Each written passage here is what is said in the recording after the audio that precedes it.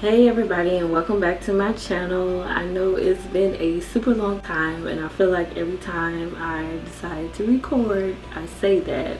It's definitely been a whirlwind these past few months, past whole year, really, just about.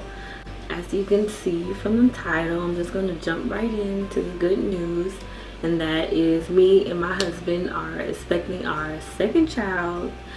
And we are currently just about 22 weeks pregnant. And if you haven't followed me on Instagram, which I already announced that I was pregnant a while ago, it's probably like, whoa, yes. But we are 22 weeks pregnant, and we do know the gender of the baby. We are expecting a baby girl. She is scheduled to arrive in December, and actually her due date is December 26th, if you can believe that. And what's funny is I always said, like, I'll never have a Christmas baby or a baby around Christmas, but you know, God has a very funny sense of humor. Here is a picture, and this was taken about 3 weeks ago, which I do have to go back in about a week or so for another ultrasound to follow up. Just, she was measuring just a tad bit small, but everything is fine.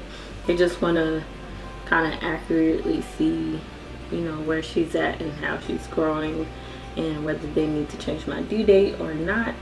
But currently, from what we know, I am 22 weeks pregnant.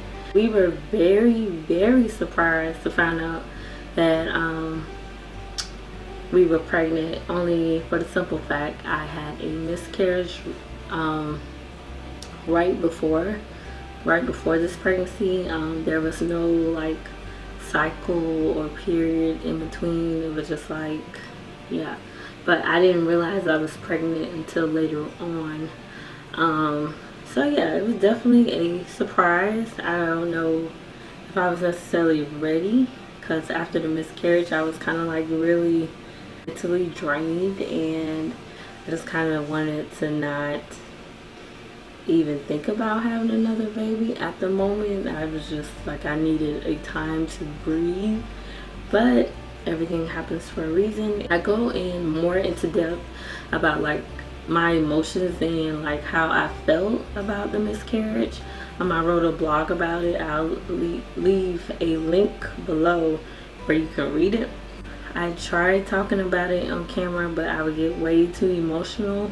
I don't know if I'm not comfortable with like just crying and bawling on camera. So I wrote about it, and I feel a lot more comfortable with it, writing about it versus speaking about it on camera. Yeah, we're very excited. Caleb is excited. He does know he's going to be a big brother. He does know that there's a baby in mommy's belly, and he's very excited. He knows there's a baby sister. So it's very, honestly, when I think about having another baby, my mind is more so focused on Caleb versus the baby, because I'm just like, wow, he's going to be a big brother. It's not going to be like my own baby anymore. So that's kind of how my mindset has been, but at the same time I am excited to see how he'll interact with having a little sister. So I do plan on just kind of documenting this pregnancy as things go along.